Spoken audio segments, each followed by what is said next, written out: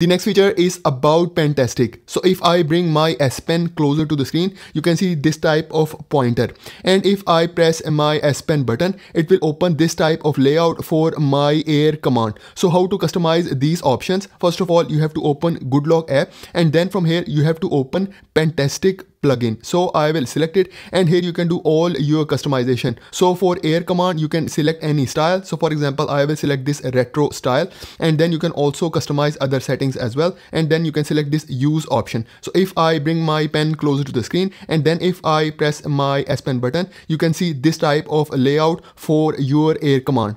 The next thing is about floating icon. So you can select floating icon. Here you can select the pointer. So you can select any pointer. So for example, I will select this pointer, and now if I bring my pen closer, here I have this type of pointer for my S Pen. And then you can also select sound, and then you can also customize double tap shortcut.